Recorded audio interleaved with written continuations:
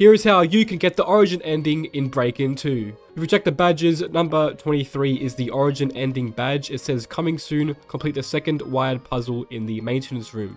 That is the first step to get the origin ending, and I'll make sure to be one of the first players in the whole world to get this ending because I'll be streaming it. If you're watching this video in the first few hours, I am still streaming the update, and I'll be showing you the full origin ending and how to get it, so make sure you stop by the stream. But the first step for the origin ending is to go to the maintenance room. If you don't know where the maintenance room is, it is where Detective Bradley Beans is. You must climb the ladder and have enough speed to make the jump.